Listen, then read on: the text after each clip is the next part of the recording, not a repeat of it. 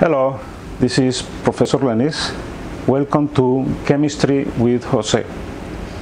Today we are going to do a short demonstration on how to make dry ice. Before we start, let's remember some safety precautions. We need to have the proper PPE, personal protection equipment, to work in a chemistry lab. Here we have approved safety goggles, disposable gloves, and lab coat. Button up. Let's start with the demonstration. Here we have a cylinder filled with compressed CO2. This is the device that's going to help us during the process.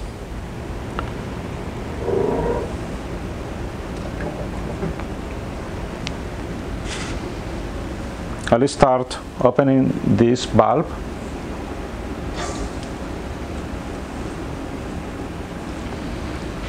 And then I make sure this is locked, and I will start opening this valve slowly, and you will hear some noise.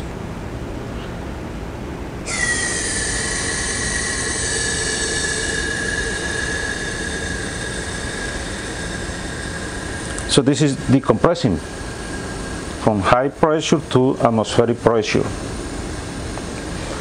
That also reduces the temperature. And CO2 gas will freeze. And that's what we call that dry ice.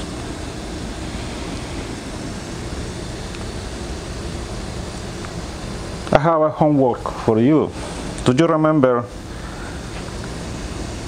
how to call the process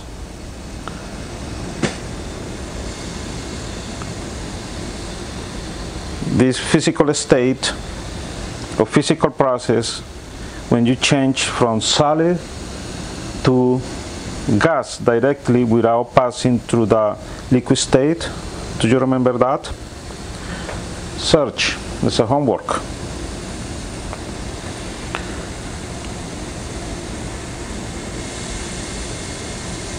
We need to do this in a slow process. It's going to take some, you will hear some noise.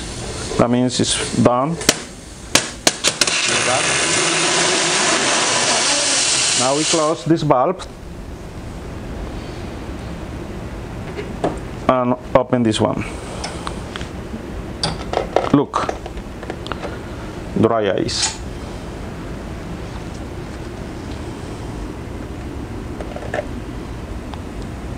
This is what we call dry ice. This is just solid, pure CO2. Another question: what is the freezing point of dry ice right now? It's very cold. Let me tell you this: the freezing point is negative 78.5 degrees Celsius. How many Fahrenheit are those? So, two questions. First, what is the name of the physical change from solid to gas without passing through the liquid state? Notice that the dry ice is going to gas. Let me see, you can see it here. Can you see the gas there? And I don't see a liquid. There's no liquid. Directly from solid to gas. What is the name of that process?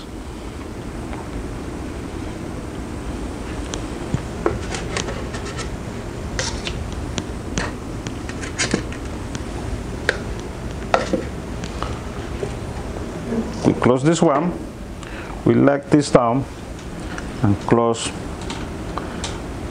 the main valve, and it's ready for the next experiment. Thank you for watching. I'll see you in the next experiment.